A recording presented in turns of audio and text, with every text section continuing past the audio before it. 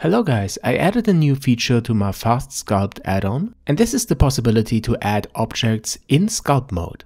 I always find it annoying, and I guess I'm not alone with that when you want to add new objects to your sculptings, you have to switch to object mode, then you have to open this menu and select the primitive that you like to add.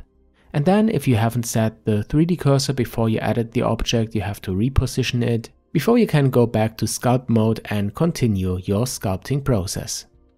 I know a lot of time wasted and your process is interrupted, so I implemented this new feature to add objects in sculpt mode. Here in the Add Objects panel, you select an object type and then you hover with the cursor over the point where you want to add a new object, and then you press Shift and A. That's it. Then you can press the Tab key and go to Edit mode to adjust the size.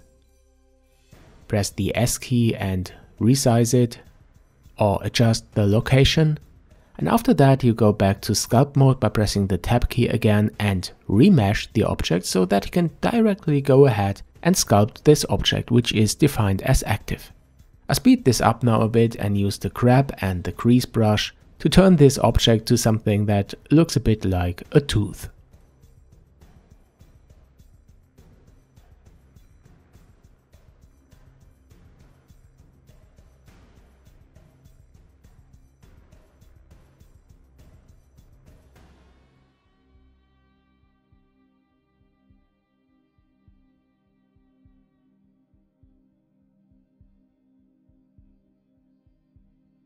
Okay, now let's suppose that we want to duplicate this object and move the clones to appropriate places on this kind of jaw object.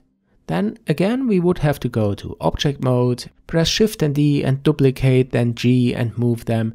But with the new feature you can avoid this. You just select Scene for the type and then the object that you want to duplicate in sculpt mode. So I select the tooth, then I move the cursor over the location where I want to add the clone and press Shift and A.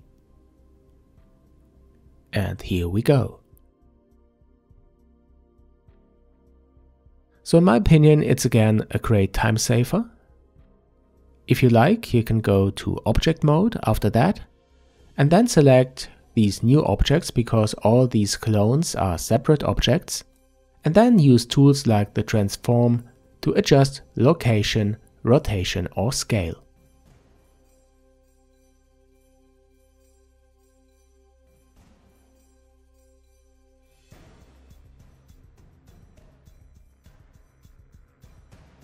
You don't have to hit an object with the mouse cursor to be able to add it to the scene.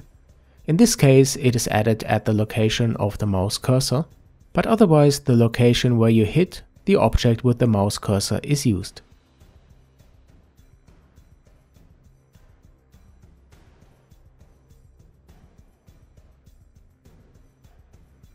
Here's another example for fast prototyping, and in this case I want to add a sphere. Hover with the cursor over this point, Shift and A, press Tab to go to Edit mode, S, scale it down, tap into Sculpt mode again, remesh and then continue sculpting.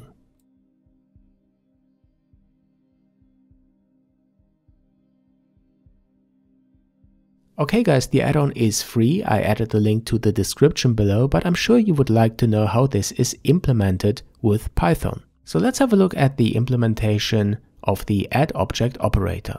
Like all operators, it is derived from the class operator.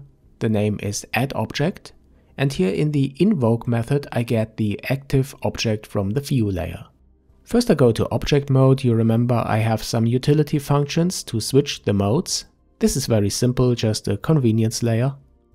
Then I store the mouse location in a local variable, the 2D positions for X and Y, and then I get the regions from the context. Also for 3D, I need them to retrieve the direction and origin of the current view to do a raycast, because I want to know if we hit another object in the scene with the mouse cursor. If this is true and I hit an object, I use the hit location to add a new object, and if not, I use the location of the mouse cursor. Okay, then I check which object type we want to add. This is stored in the scene property add object type, and depending on this, I call methods to insert a sphere, cube, cylinder or torus. Then we have the other option to add an object from the scene. This means the user selected the scene value for the object type in the panel. Then I check if a scene object is selected in the dropdown. And if this is the case, I deselect all, make this object the active one and duplicate it while I link it to the scene. So we created a clone. For that I just have to set the location. Then I deselect all again, make the clone object the active one, so that we can directly switch to sculpt mode with this object being active. This means you can use your brush and without further ado sculpt this new added object. Alright guys, that's basically it. I hope you like these new features. If you do, then let me know. And don't forget to subscribe to this channel if you haven't already. Stay tuned. Support the development by being my patron, this would be great. Thanks for this, thanks for watching, and I see you on JNM.